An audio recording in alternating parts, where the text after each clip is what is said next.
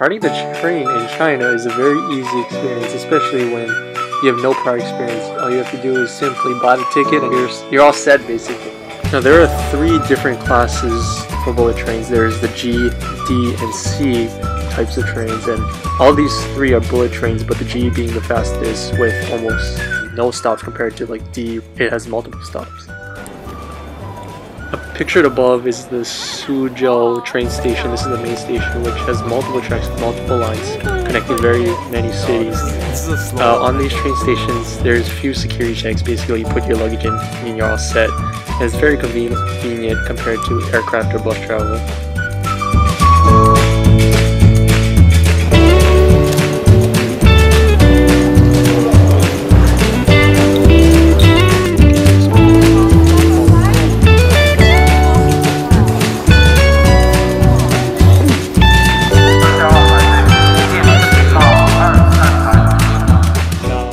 These trains could reach speeds of up to 250 miles per hour, but recently the Chinese government has slowed down these trains as potential hazards have occurred, and most of them travel up to like 225 or 210 depending on the route.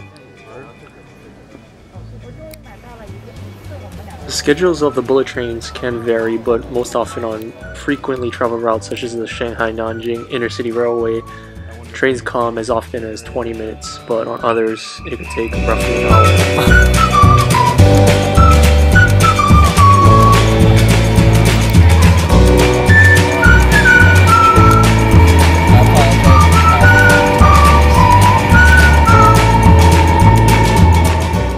Sometimes there are no seats available, so you would be able to purchase a standing room ticket, which entitles you to stand. On the bullet trains themselves, there are 3 classes. There is the economy class, or this class pictured. There is first class and business class. Interesting to note that business class is the highest class of service compared to first class, and the business class seat entitles you to club service as well as a fully flat lie-flat bed. There's a bit of these. Oh yeah, there's like 2 of them. There's 4 per train.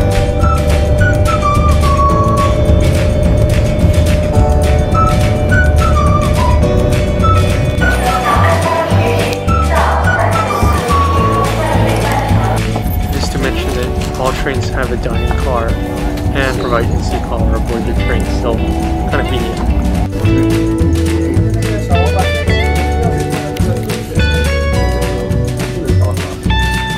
Now in China there are also slow trains, which are more geared towards budget-friendly travelers, and they are lower in price compared to the bullet trains. It is interesting to note that sometimes the bullet trains don't run, especially at night in many cities, due to the fact that they cause a tremendous amount of noise compared to these slow trains. I'm gonna ask him. Slow trains are often very crowded, and if you don't mind just staring across at your neighbor, you won't like this experience at all. It's very cramped and the bathrooms are really stink, so hopefully you don't end up in this experience. As you can see, many people are around and it's not enjoyable, especially due to the fact they don't turn on heating or AC and people stink, so it sucks. The seats on these slow trains are hard as a rock and they are not enjoyable at all. Even after an hour my butt was hurting like crap, so try to avoid these seats as much as you can.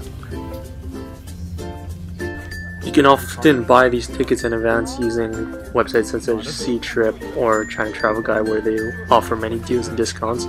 Or you could even go up to the station, which is recommended because sometimes you don't have access to this, especially in China itself. It's very easy to buy a ticket, especially if you don't understand Chinese language, as there are English speaking counters and many of the ticket agents will be able to help you. So long, travelers. 50 kilometers an hour. Now it only goes 305. No. Why? Because one of them.